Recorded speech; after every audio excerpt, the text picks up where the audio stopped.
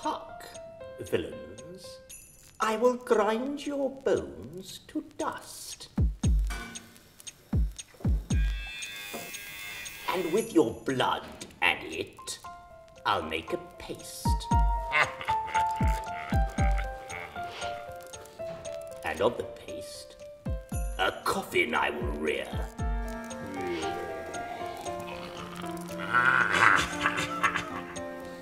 And make 2 pasties of your shameful heads. And bid that strumpet, your unhallowed dam, swallow her own children.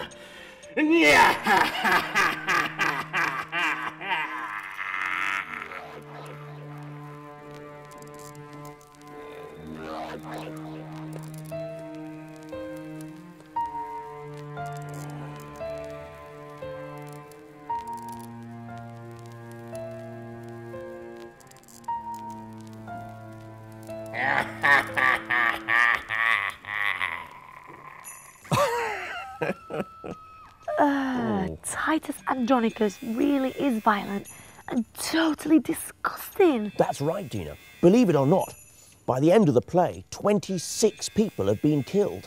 Oh, most of them murdered live on stage.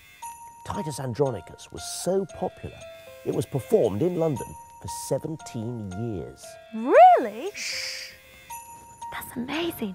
But, I mean, are all Shakespeare's plays this violent? Oh, no. He went on to write much more sophisticated, complex works, but they still contain really disgusting violence.